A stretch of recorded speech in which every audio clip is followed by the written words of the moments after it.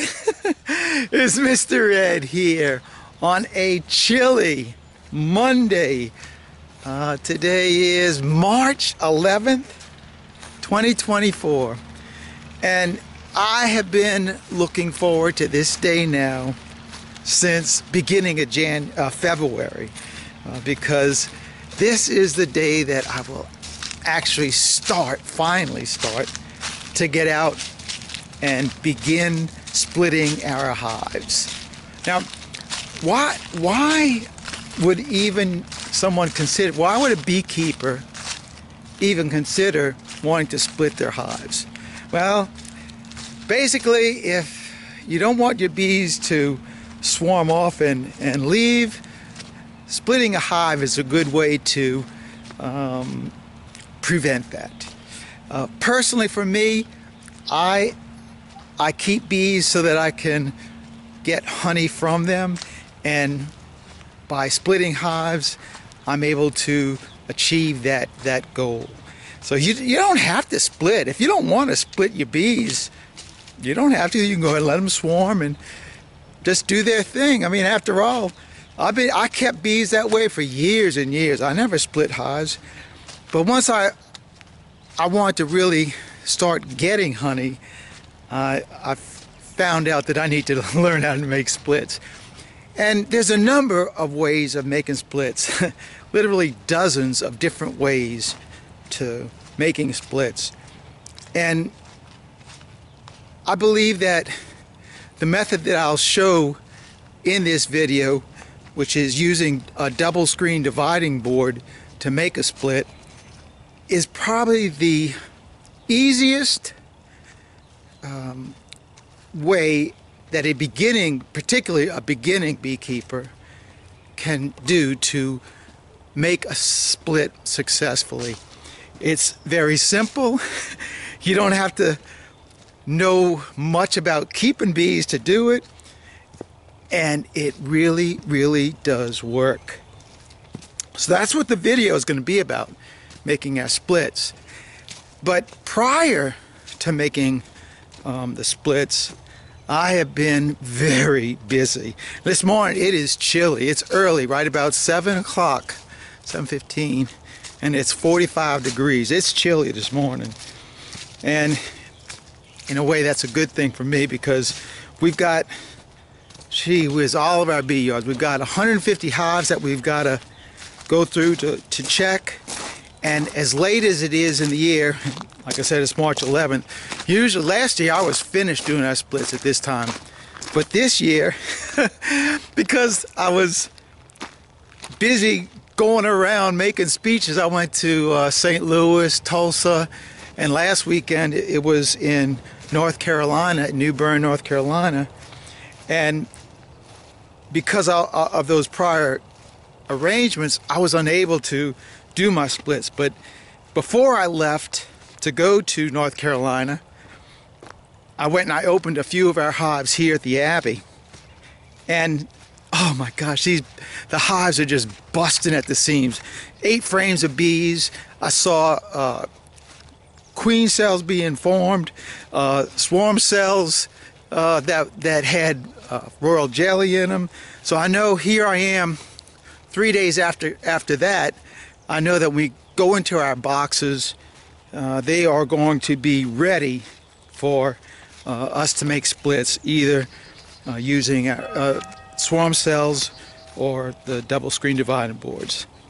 So just about at the honey house, and I'm going to show you what I've been doing in preparation to make the splits and getting all of our equipment ready.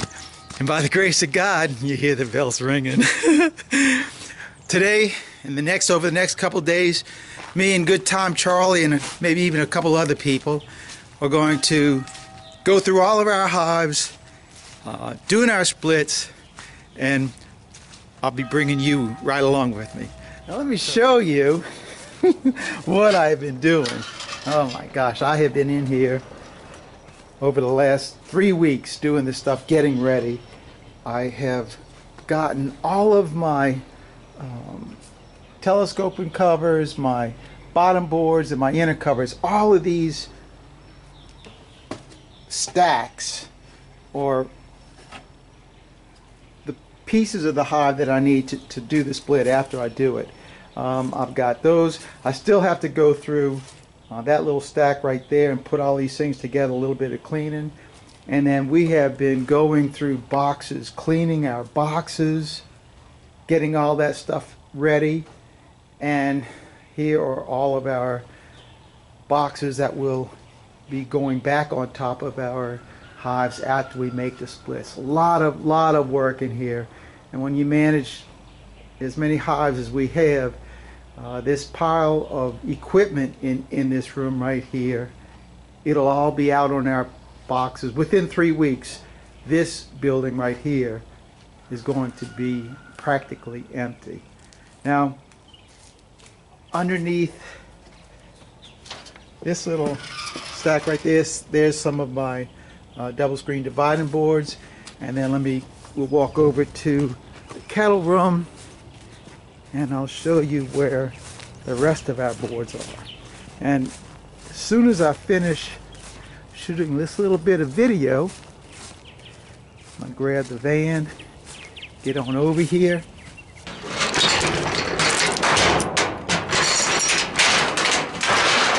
Start loading up equipment to get our day started. Here's another thing. There you go. There's a stack of double screen boards that I've got ready. I've got a bunch more on the wall right there. It's just a lot of equipment to put on our hives. Oh, let me show you this too. So here's some wax bricks here that will be going to Brother Austin for him to use in making the Monk Soap hand lotion bars. I should have brought this to him before I went to North Carolina, but I never got around time to it. So I'll get this stuff over to him today. So there's the stuff that I've been doing and what I'm getting ready to do. Charlie should be here any minute now, and when he's here, we'll get all this stuff loaded up and head out to our first bee yard. I think we're going to start out at the St. John's yard and move on from there. So we're going to pick this video up at our St. John's yard. See y'all in a little bit. What is a double screen dividing board? And here's the ones that I make up. And what it is, simply a board that's going to fit on our boxes, in between our boxes. And what you can see is that on this side of it, there's a screen on this side. On the other side, there's a screen on this side. And then we have a cutout right here for an entrance for the hives. And it's made out of 3/4 inch plywood. And that's really the trick about the screen board, because when we take a screen board and we place it between the hive bodies, the smell, the pheromone of the queen is still there. And when we put the dividing board in between the boxes, we separate those two boxes, and because you have 3/4 inch material and screen on both the top and the bottom of it, you create a separation in that hive as well. So the pheromone is being shared during the whole time. The bees, because they can't touch, because they don't, that separation, they can't touch. The box that does not have a queen in it, if given the opportunity of a larva that's young enough for them to make an emergency cell, they will almost immediately, because they can't touch their queen, they are going to start and drawing out an emergency cell. And that's all this board is. It's so simple to use this thing, and we are hopefully getting ready to demonstrate that process real soon. Now, the other thing, like I said earlier, the other thing that other method I'll be using to make the splits is using swarm cells. And because we are so late in the year doing this job, because usually we start right at the end of March, that I really suspect that we're going to find a lot of swarm cells already in our boxes, which we will then use to make our splits. And the reason I love using swarm cells to make a split is because when we put our dividing board in between those boxes and the bees draw out a cell, it takes 10 days for that. It's actually 16 days from the time laid to the time of emerging for a queen, but we don't know exactly how many days in this. So it's roughly 10 days from after we put this board in there that we're going to have a queen coming out. And if I can take an a swarm cell and put it in that box and not put a double screen dividing board between them, I just saved myself 10 days. And when it comes to honey production, 10 days is a lot, considering that our honey flow is really only a 6-week term. So 10 days in 6 weeks is 42 days. 10 days saving on 42, that is a big difference. So we want to get our queen cells in our queen-less box as fast as possible. So a swarm cell for me is a great method of doing it. However, if there aren't swarm cells present for me to do it, we are going to drop the dividing board in it. So we're up here at our St. John's yard. Charlie's got the smoker lit. Charlie, you want to get in here and make sure that show everybody that you're here? He is here. See? I had to get up early this morning. You know, we had a time change this weekend, and my body's just not accustomed to, you know, at least an hour earlier. But what Charlie likes about that hour early, that means he gets to go eat lunch an hour early. So that's really the only thing that he came here for. No, I hadn't thought about that until you just mentioned it. Yeah, right. I feel it coming on. So we're going to get over there and start showing you how we do this thing. Come on, Charlie. One of the things that I've learned over the years, over the last 2 years, from when I open up boxes, because I go in our boxes so seldomly. I never inspect, I don't treat, so it's rare for me to go in the boxes. When we set up our hives out here, we set them up, we give them space, and that's it. I don't come back and inspect hives. And because of that reason, the bees are able to corral the beetles generally up in the very top of the box. And what they like to do is corral them on the top of the frames in this top box, and then they propolize around the beetles, creating these corrals. And what I've learned is that if I go and pop my inner cover off of, let me take the lid off and show you. If I pop my inner cover off of here, I will then release all of the beetles that are trapped underneath here. So this is the sign that I look for. When I open up a box that I think is going to be ready to be split, this is what I want to see. Because if I see bees up in my top box overspilling the hole right here, this box is ready to it's either got swarm cells in it or it's large enough to split. One of the main criteria that I go off of to decide whether a hive is large enough to split is I count the number of bees on frames. How many frames of bees, how many frames in the box have bees on them? And for me to use the double screen board, I want minimally, I want 6 frames of bees. I like to have 8 frames. 8 would be better, but 6 is acceptable. And so if you have 8 frames of bees in your top box, 8 frames of bees in your bottom box, there's a good chance at that point that you already have swarm cells in the box. But there's also a chance that they haven't reached that point where they're creating them.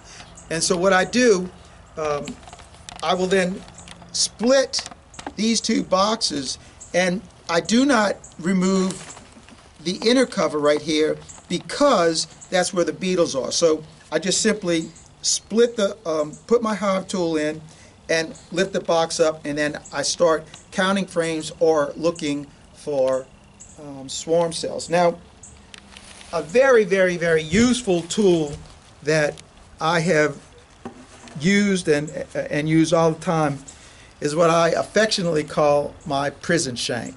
And that name was given to this tool by the 628 dirt rooster because he had never seen one before. And when I gave him one, he goes, "Oh, what's that? A prison shank?" And he goes, "Toot, toot, toot, toot," like that.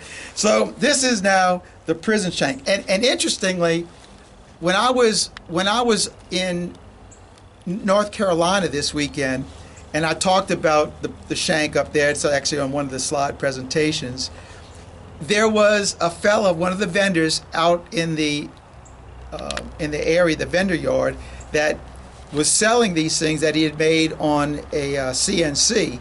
And after I showed the tool, they completely sold out of those things right after that. Right at that presentation, they sold them. It's a very useful tool, and I know these things are hard to find.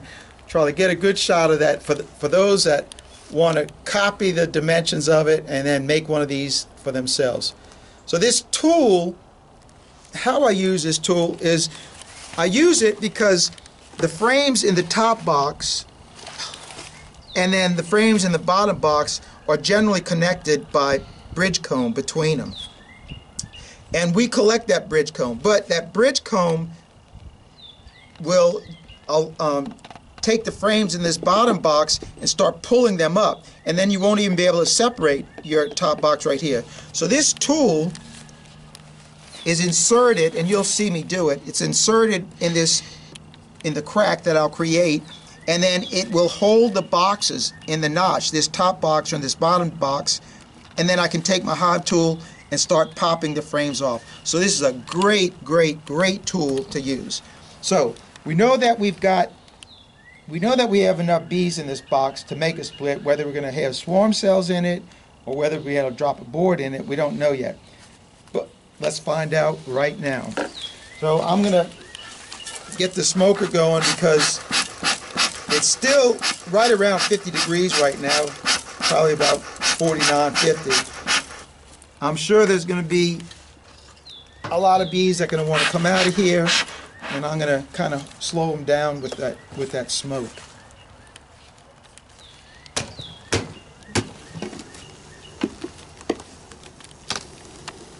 So I slide the tool in there, and now I can put smoke in there.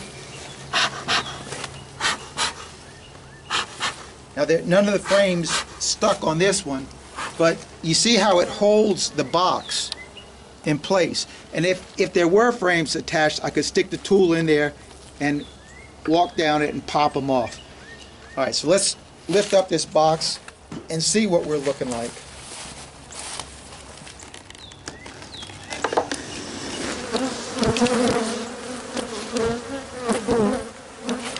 Now look at that smoke.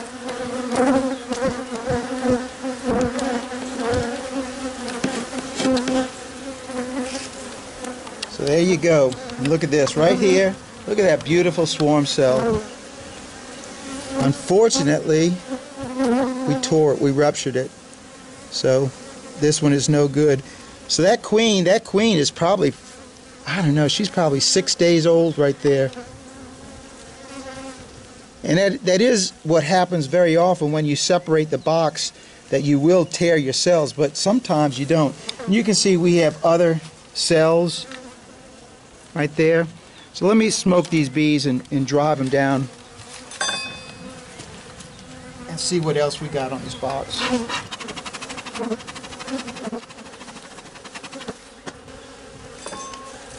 Now this box is a perfect candidate for a screen board because we tore our cell, we've got cups. So what I need to do is scrape away all of these cells that are forming and clean off the bridge comb right here, and that will give me space so that I can put on my double screen board. So let me do that right now. What I'm going to do is simply use my hive tool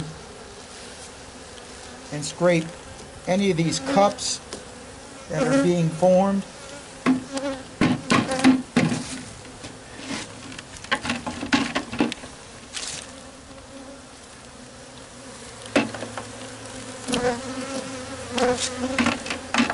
kills me, it pains me to have to get rid of that queen cell, because I would have loved to put her down there. That's the way it goes. Clean off all this stuff. Any cups.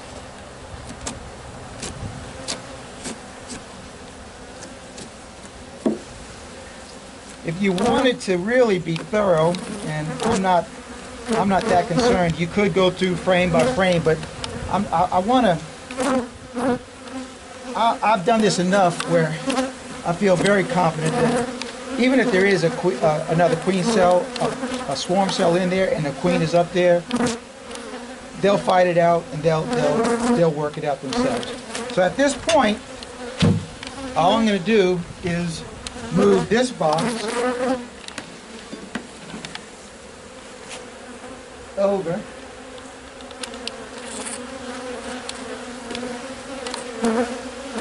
And now, smoke the bees down. Clean off this trash. This is, I'll use this opportunity in this bridge comb to check for mites on the drones that are in here. And there aren't that many drones on this one because there isn't a lot of bridge comb, but I see no mites on any of these, but we do have a drone right there. So we're going to clean this off.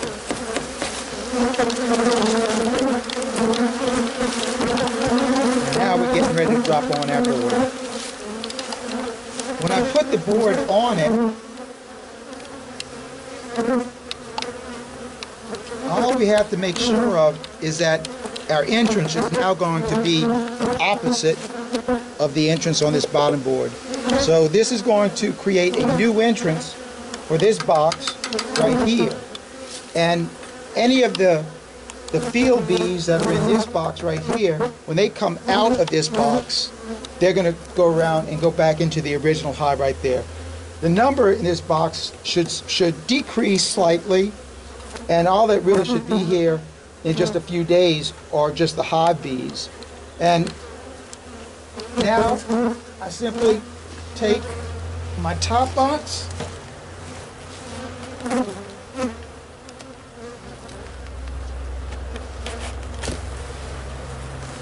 and place it on top of the screen board. Get it all squared up.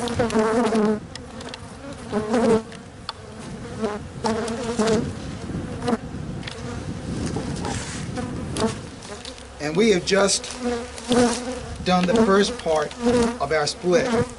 Now this will remain this way. Today is the 11th, so next Monday Charlie and I will come out here and we will at that point take our top box, which I always make the assumption that our queen is in the top box at this point.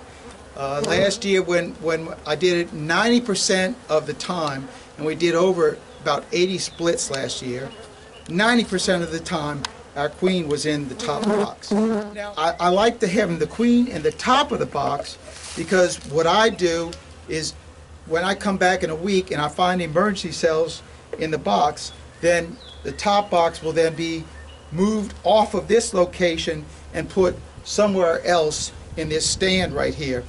And any hive bees that were using this spot right here for their entrance, they're going to come back and want to go to that spot. So we throw a super on top of that with a stick and they're able to go in it. But these bees that are emerging, these more likely are field bees. They're going to come out and they're going to circle around and go right back out into the front. Now, if by chance, when we did the split and we did not find emergency cells either in the top box or the bottom box, and that would be due to the fact that there weren't larvae in that box young enough for the bees to produce a queen cell, we can then pull the double screen dividing, but pull it out and rejoin the box, because remember, the bees are sharing the same pheromone.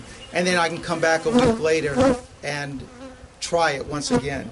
So this is the method that I use to make splits using this double screen dividing board. And we're going to be going through all of our yards. We'll probably get about 3 of our yards done today using this method, and the other one, which we'll film a little bit when we get a swarm cell, how I use a swarm cell to make a split. So we're going to go through our boxes, do the same process. If we've got one that we find with swarm cells, then we're going to go ahead and show you how I do a swarm cell. So Charlie, let's find a box with a swarm cell. When I come across a queen cell, a swarm cell on these boxes, I use my fillet knife, and I actually cut the wood of the frame, slicing it above it. And that way I take the cell off of the wood and hopefully not rupturing it.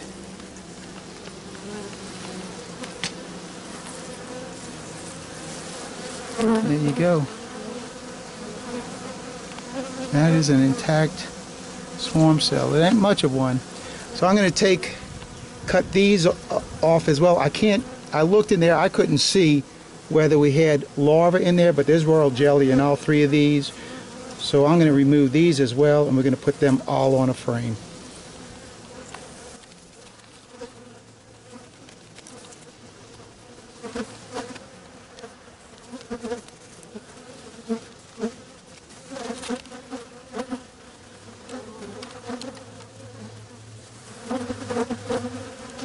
Now that I've removed the cells, I'm going to go ahead and clean off all these other ones.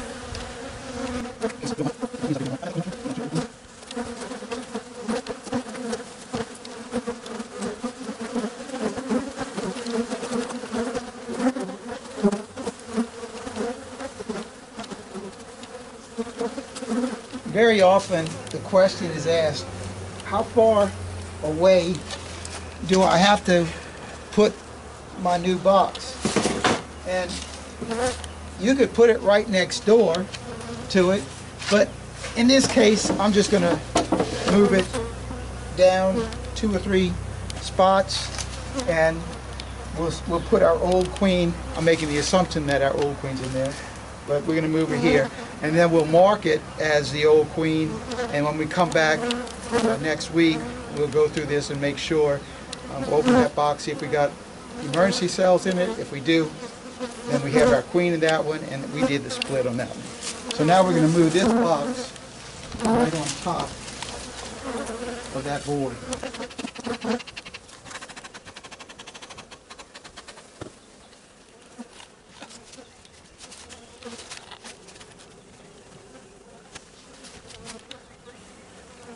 There you go. All we got to do is put our cover on it.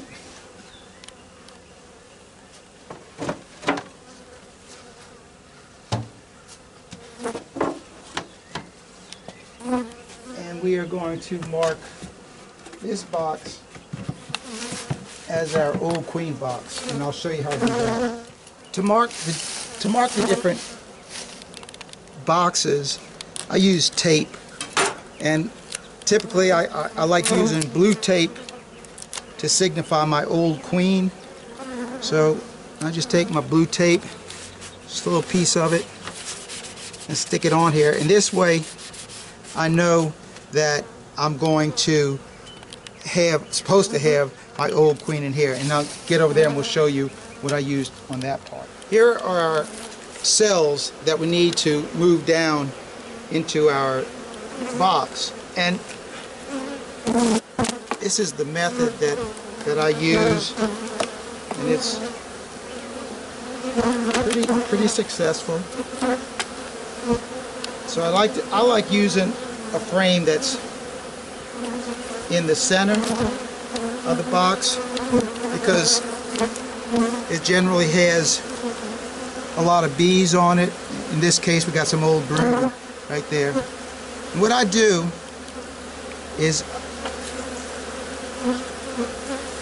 I take my hive tool and I scratch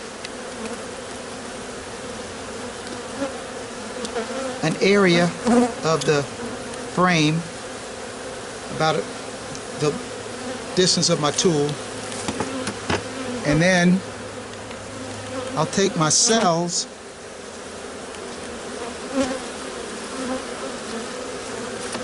and push them into it like that.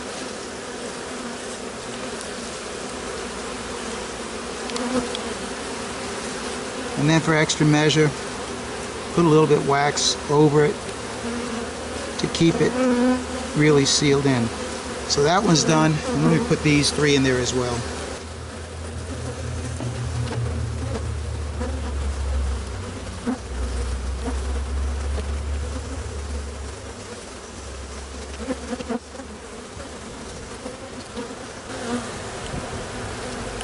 And that's it. And that's how I do it. And hopefully, if we do have larvae or eggs in there, they'll be able to fix these things up. But we definitely have one good one in there. And then we're just going to put this right back in it. And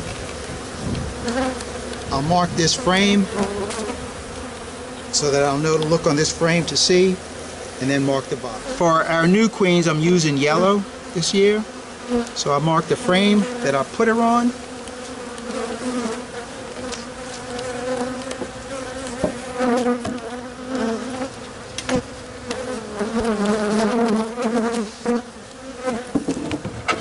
And then on the lid itself, I'll put a yellow stripe too. So when I come back next week and I look at this box, I know I've got, supposed to have a new queen in this box. We open up, we find our tape, look at our cell, and that's how we've done it. So we got one more to go. So we've done all of them. So let's see. We got a board here. This box never was split, and since it's never been split, I've got orange tape on this one. This box, we have a double board inside of it.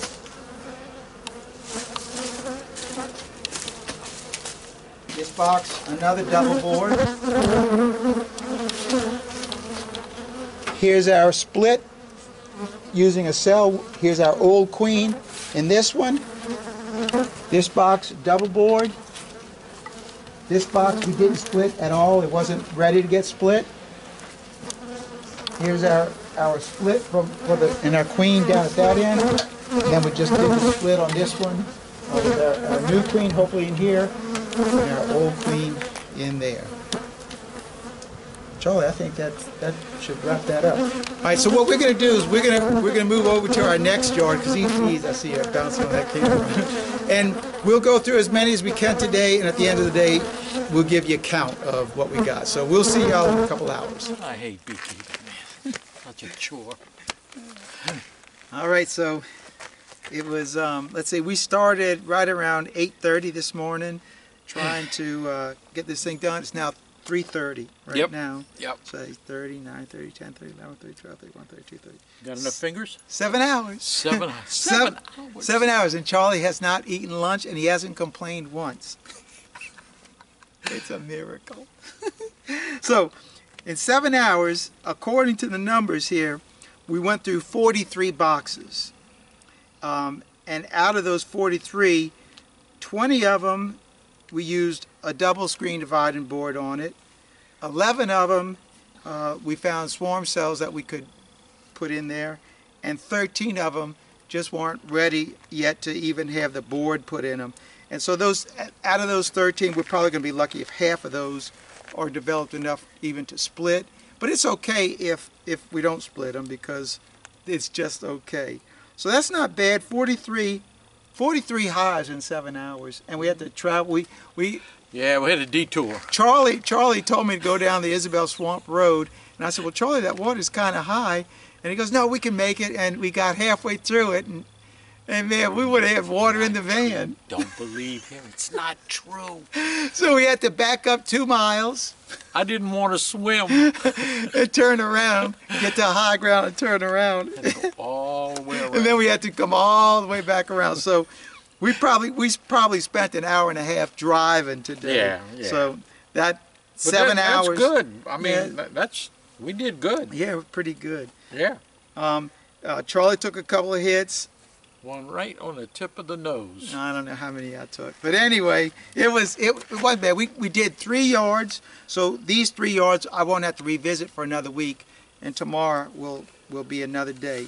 So that's all I have for this one. But wait a minute, that's not all I have. That's right. We got some shout outs. Yeah. So it's been a while since I did a new membership shout out, and so these are the people since the last time I did a shout out that have now become members on my channel. And so the members on the channel, they receive a couple of perks, little extra things. One, you get your name shouted out. The second one is that you get to watch the videos before everybody else. So generally it's either on Tuesday or Wednesday. I'll post the videos for members to watch the video. That's going to be playing on Friday. They get to watch it. And then the third benefit really is that occasionally, once a month or so, or about that, I will post a members only video. So for those 3 little advantages, the people, all these members, all my members have, they send me $4.99 a month. Now that is you can cancel that at any time, right, Charlie? Yeah. Yeah, you can cancel that any time or whatever, and it's a reoccurring charge. It'll just be put on your credit card. But we've got a couple of new names that we'd like to shout out. So you got your glasses? Okay. Yeah, Jared Doucette. All right. Oh, he's got to be a Cajun. Gotta Jared be. Doucette. And we got Rex Bevins. Uh-huh. Oh, I was in the military with a Bevins. Gene Foster. Uh-huh. And Steve Amos. Amos? He said Amos. Amos. Okay. And Rachel Stone. She is a reoccurring. She got off of it, and now she joined back up again. So thank you, Rachel. Oh, okay. And Donald Lane. Lane, yeah. Okay. And So this Dream with Anna, when I was in St. Louis, when I was in Tulsa, Dream with Anna and Buck Haney, who are the other 2 members, they were there. They heard my presentation, and so they became members. And we got 2 more. Robert O'Hare and Ricky Yeldell. Yeldell. So those are our new members, and I'd like for you to consider becoming a member. It is optional. It's not mandatory. If you don't become a member, you still get to receive the videos at no cost, and every week I still posting them. Yeah, we put all the names in a hat for a $1 million prize. Now that's a lie right there. You can tell when Charlie is hungry, he starts lying a lot. All right, so Charlie, it's time for us to go back to the Abbey. I think it's time to go back. We had a great time today. Everything worked out good. Yeah. Only had 1 sting. Thanks for watching. Keep on watching. Oh, before we go, I have to show you something. I know some new beekeepers will appreciate this. Honeybees have to have water, and there's one little water hole here, and I want to show you this. Okay. Stand by. Look at these girls. They're all collecting water.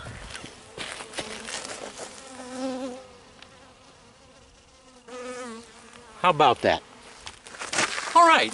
You know, Charlie, I just realized something. What's that? That you just like them honeybees. You like drinking that old dirty ditch water yourself. Well, look, when you're dry and there's dust coming out of your mouth, you got to do that what would you be gotta a good do. thing to catch on the video. Charlie laying down on the ground sucking up ditch water. Thanks for watching. Keep on watching. We'll be making more. God bless. Who are you? I'm Good Time Charlie. And I'm Mr. Ed, and we're out of here until the next video. God bless everybody. Thank y'all.